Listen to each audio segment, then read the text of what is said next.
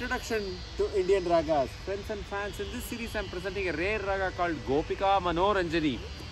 There are two ragas. Gopika Manoranjani is a very famous raga. Of course, Tyagaraja Swami's composition is there. But Gopika is not that popular raga. But there are two ragas, Gopika and Manoranjani. This is Gopika Manoranjani, journey of the 67th Melakatta raga, Sucharitra. The Arohanam goes like this. Sare Gama Pani Pani Sa Sa Ni Pa Ma Ga Re Sa. Beautiful raga, and I'm playing this in Lynn Canyon.